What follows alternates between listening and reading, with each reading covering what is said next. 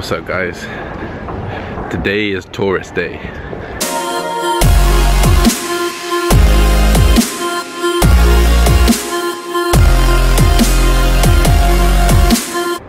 We are in the Red Square, or we're trying to find it. There's beautiful buildings everywhere.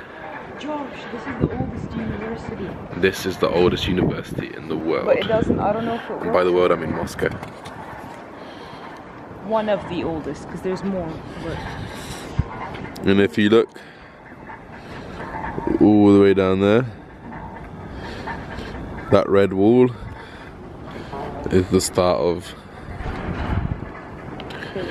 the Red Square. Let's go.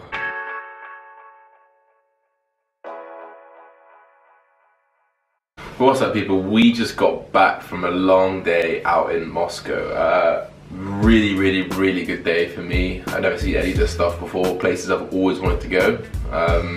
And it's not a place that many people go, in my opinion. You know, who goes on holiday to Russia, that's for sure. So I'm very lucky to have Sammy.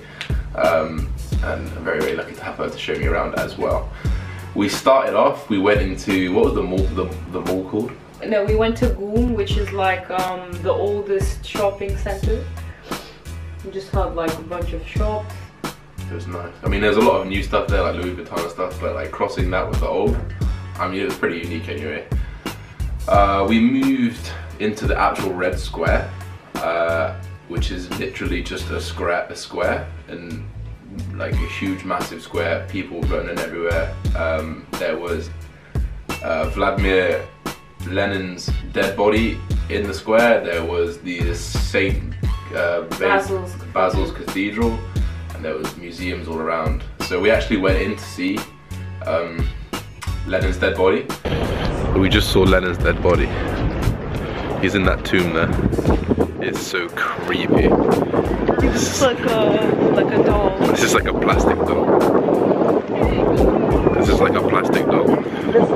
And if you talk louder than a whisper, shh, quiet.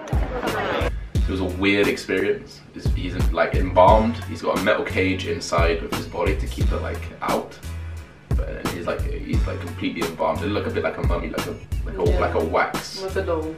If you ever been to Battle Two Swords, it looked a bit like that. We can take the camera in there. There was Russian army guards in there saying nope, no talking and no cameras, and you couldn't have your hands in your pocket. And I got told to take my hands out of my pockets actually, so that was a bit weird. Then we went over to St. Basil Cathedral. I mean, it's beautiful. I mean, that's the symbolic churches that I wanted to come see. Like the big, beautiful colors, the gold spikes, and inside, you know, there's lots of art in there, and it was a really good experience. Where else did we go? Oh yeah, then just outside the Red Square, there's the Eternal Fire.